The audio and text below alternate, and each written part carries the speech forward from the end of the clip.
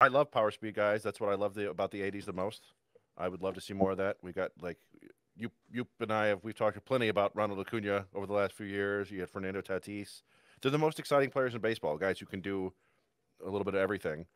Even Shohei Mike Trout. Otani could be a 30-30 guy, I think, if not Yeah. 40-40 if he played every day in the field. He's such a ridiculous athlete. Yeah, Mike Trout, Byron Buxton when he's healthy.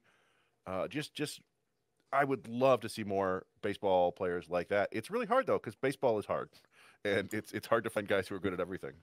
Even like 10 years ago, I feel like home runs weren't as prevalent. Like if you remember 2019 was obviously the extreme of it where Mhm. like everyone was hitting home runs and they did an investigation on it. But I just feel like if you look back to 2012, the last year the Tigers made the World Series, the Tigers only had like I believe two or three 20 home run plus guys in like Miggy and Prince. You know, it was a lot of contact hitters like Austin Jackson and Andy Dirks and even Johnny Peralta to some extent. Like I feel like there was a build to lineups where you'd put the contact hitters at the top, put the power hitters in the middle, and now it's kind of flipped where the Yankees are leading off Aaron Judge, and it's just I kind of hope we get back to how it was, where there was more structure to it, and there was a little more diversity in the hitters that we have. Seen some pretty darn good lineups the last couple of years, just not here.